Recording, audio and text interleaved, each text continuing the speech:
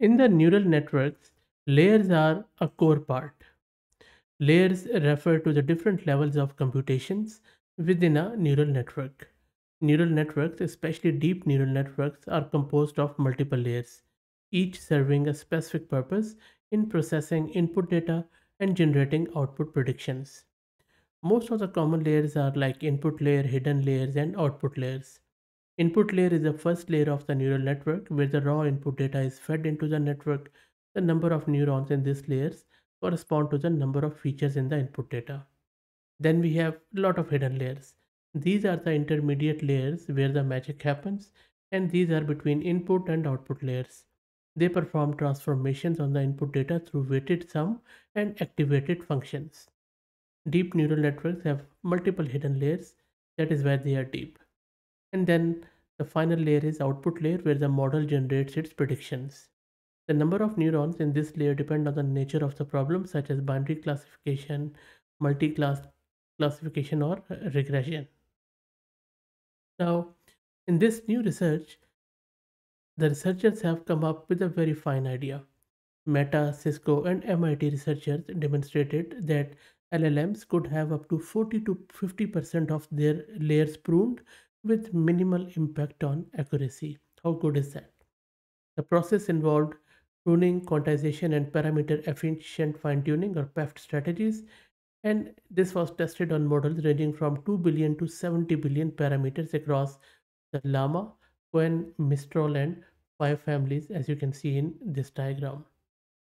Llama 70 billion and Llama 13 billion models showed slight accuracy loss after 40% and 50% layer pruning, respectively. Other models experienced minimal accuracy declines with 20 to 30% of layers removed. The process they have used is quite interesting. First, they identified layers for removal. The team from these companies they used a similarity score to find redundant or less important layers. Layers with the lowest angular distance between their representations were targeted for pruning. And then there was the phase of layer pruning strategy where they progressively deleted layers that showed minimal change in output when compared to adjacent layers. They also studied a simple layer pruning strategy for popular families of open weighted pre-trained LLMs, finding minimal degradation of performance on different question answering benchmarks until after a large fraction, up to even 50% of the layers were removed. To prune these models, they identified the optimal block of layers to prune by considering similarity across layers. Then, to heal the damage, they performed a small amount of fine tuning. They also used PEFT, specifically quantization and low rank adaptant QLoRa, such that each of their experiments can be performed on a single A100 GPU, which is still quite expensive, by the way.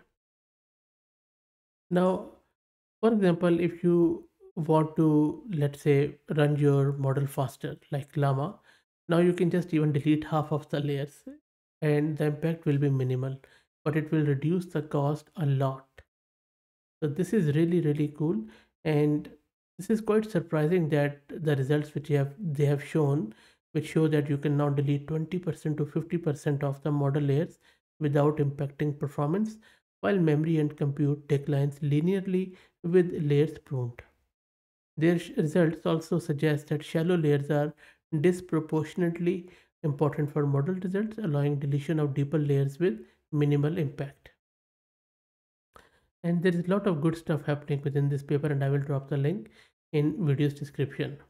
Now, one cool thing which I gleaned from this paper, because it suggests that current training might not leverage deep layers effectively, which is quite an eye-opening thing, because these days many of the models and have many hidden layers, but it seems that having more layers doesn't really add up to more and more accuracy, which is very, very interesting.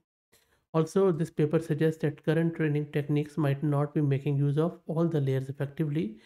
So this is, I believe, a flaw in the current training method. So there is a lot of improvement there, and this could prove be very, very groundbreaking. And if you look at this diagram on the screen, this is the overview of their layer pruning strategy and example results. For example, the figure A, it is a flow chart describing the algorithm. So if removing n layer, they have found out the layer L steric that minimizes the angular distance d between layer L and L plus n. They then remove the n layer beginning with layer L steric. Finally, if necessary, they can heal the damage with a small amount of parameter efficient fine tuning. Then the figure B is primarily a schematic depicting the removal of n total layers. And then if you look at the subsequent figures, like if you, for example, look at the figure D or C, maybe C is angular distance D between different number of layers n versus a number layer, and then D is the result of pruning llama to 70 billion with healing. Healing is in the dark blue, and without healing, which is in the light blue, as a function of the fraction of layers removed. So a real good treat, I should say. I think this is going to be huge.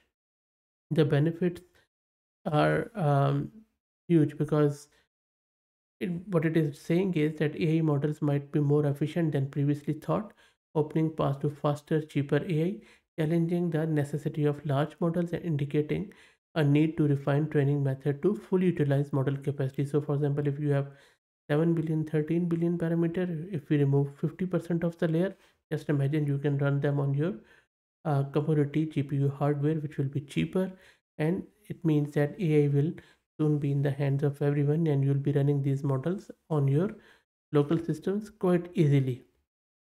So I think that papers like these, they show that there are massive savings available.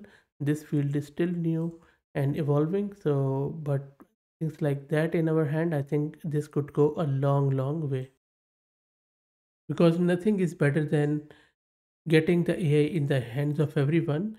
And Llama family of model actually started it, because beginning with the release of the open weight Llama family, the open source machine learning community has really warmed up to the idea of having the philosophy of making LLMs accessible to everyone.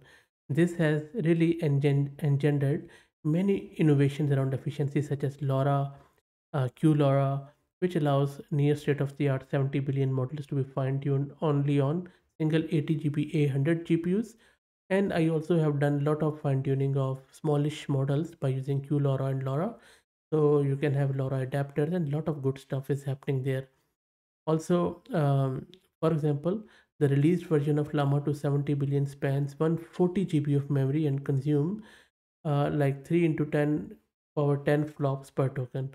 With 4-bit quantization and layer pruning, uh, 50% of that will be reduced, and this model will fit approximately on just 17.5 GB of memory. So from 140 of GB of memory of full model, if we remove the layers, then it will fit in just within 17.5 GB of memory. How good is that? So amazing stuff.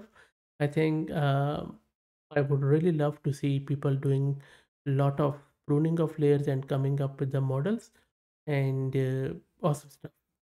That's it, guys. Let me know your thoughts on it. What do you think? If you like the content, please consider subscribing to the channel. And if you're already subscribed, then please share it among your network, as it helps a lot. Thanks for watching.